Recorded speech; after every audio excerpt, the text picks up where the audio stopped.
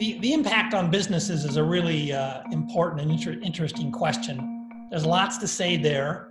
Let me focus on a survey that my colleagues and I did earlier this month, designed to elicit information on exactly that question.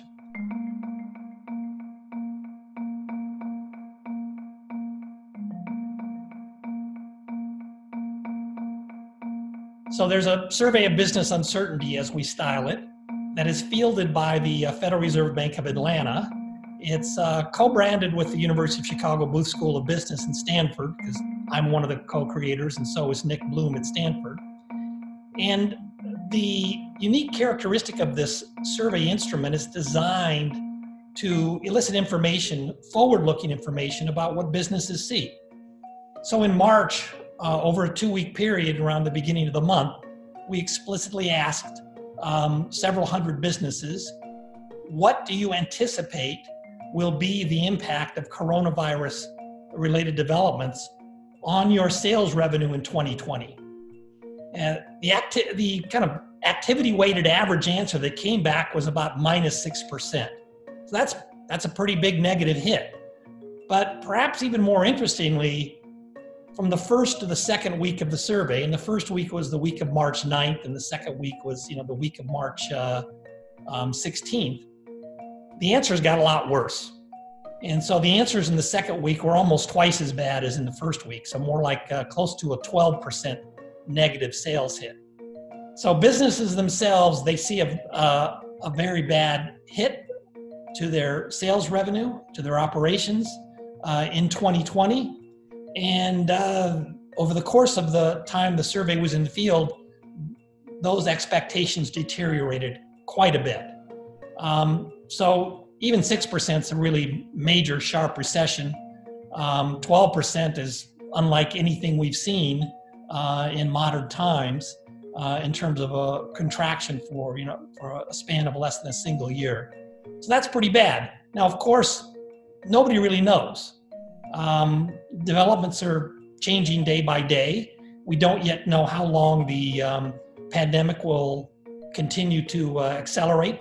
We really don't know at this point just how infectious the virus is and how lethal it is, because we don't really have good information on how many people have already had the disease and recovered from it.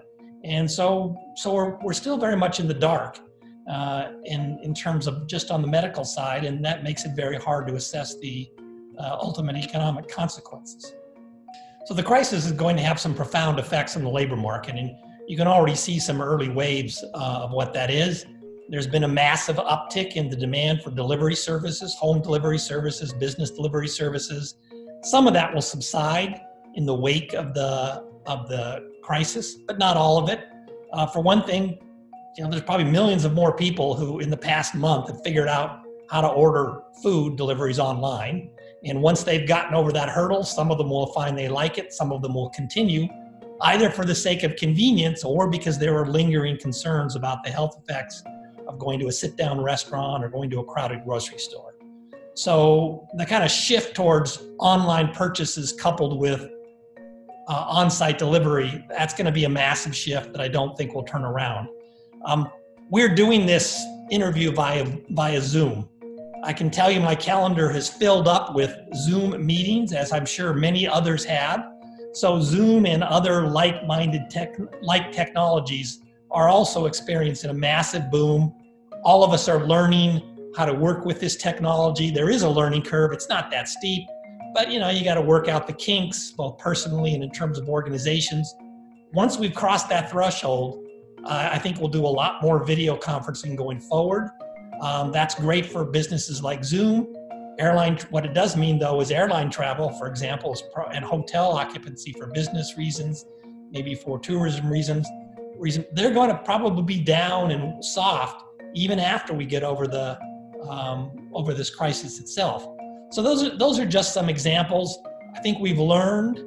Hopefully we've learned that some of our investments in public health infrastructure and supply chains for critical medical care equipment, masks, ventilators, testing capacity, both the kits and the lab capacity, Those are things that it looks like we probably want to up our investments in, not just in the near term, but over the longer term. So there's going to be many, many shifts of this sort. And that raises kind of an interesting point for policy. We want policy to be conducted in a way that facilitates these shifts and encourages them rather than slowing them down and discouraging them.